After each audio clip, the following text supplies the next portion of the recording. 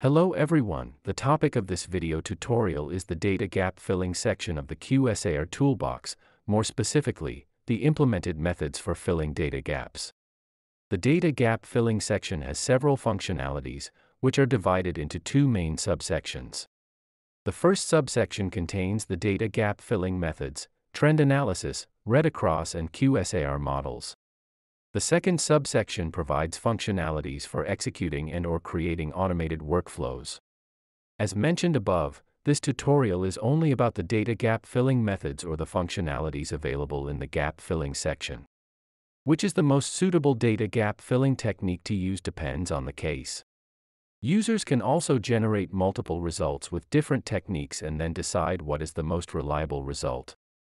Trend analysis allows building a regression equation based on the experimental data and the corresponding bioavailability parameters. It is used on quantitative data such as 96 hours, LC50 for fish or other aquatic organisms, and when the number of analogs is sufficient to generate a statistically robust trend. As a rule of thumb, users may consider trend analysis when there are at least 5 analogs. Read across can be applied to quantitative and qualitative data points. It considers the experimental values of the closest analogs to make a prediction for the target chemical. It is more commonly applied to human health endpoints such as skin sensitization, Ames mutagenicity, carcinogenicity, etc. In general, read across should be used when a limited number of highly relevant analogs with good quality experimental data is available. QSAR models are pre-built external model, such as the QSAR model by the US EPA. For each general endpoint tree level, models are already implemented to predict the respective endpoints. As you see, the number of implemented models is shown in the form. When the predictions from external models are considered reliable, they are valid and quick to generate alternative or supporting evidence for trend analysis or read-across results. Let's continue with the example from the tutorial on defining categories. In summary, for the target chemical 2,4-dichloropyrimidine, the target endpoint was defined in advance, namely skin sensitization EC3 associated with the local lymph node assay. All relevant databases were selected, those highlighted in green. The category was defined based on protein binding alerts for skin sensitization by OASIS. As a result, 49 chemicals with 147 experimental data were collected for EC3. To predict EC3 of the target chemical, read across will be demonstrated only. Select the cell corresponding to the target chemical and the target endpoint and click Read Across button. A new dialog appears showing the possible inconsistencies, and you should pay attention to the data to be used for read across.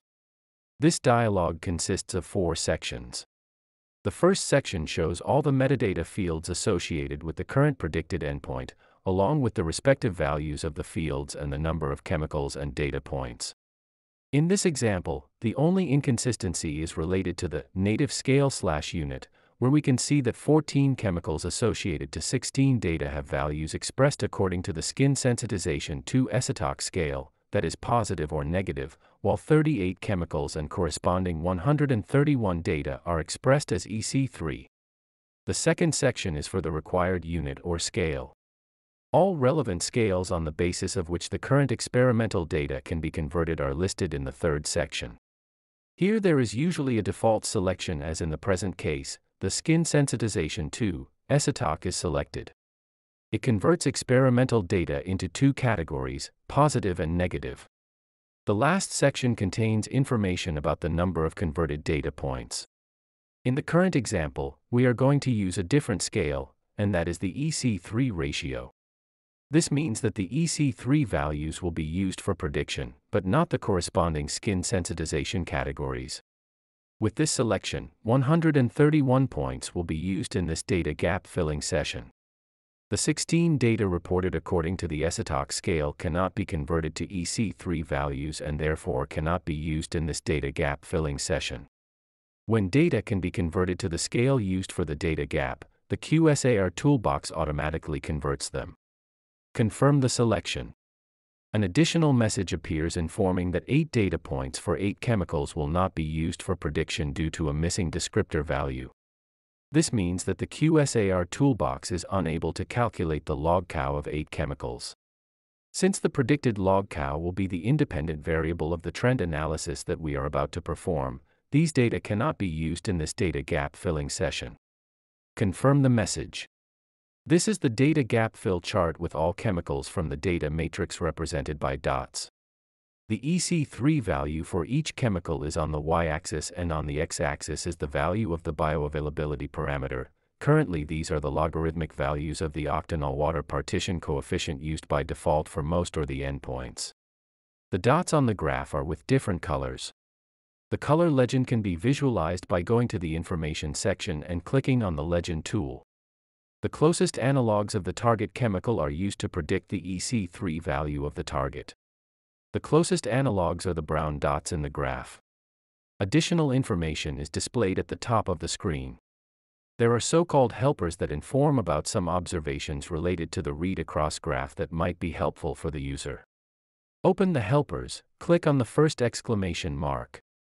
It says that there is data with qualifiers and that this type of data is usually not suitable for read-across purposes, so we might decide to remove them. The second helper says that there are chemicals with different substance type. To remove them, we need to subcategorize the chemicals. How to do that is shown in the corresponding video tutorial. Based on the 5 closest analogs, the predicted EC3 value of the target chemical is 0.66%. Here we can see that this prediction is based on 5 values. This is just an example, as users are expected to refine the category to only retain the analogs that are most relevant to the target before making any predictions. There is also a correspondence between the dots in the chart and the chemicals in the data matrix. When you click on a point in the graph, the chemical that corresponds to that point in the data matrix is immediately highlighted. Congratulations, now you are familiar with the data gap filling methods of QSAR Toolbox and more specifically how to apply the read-across method.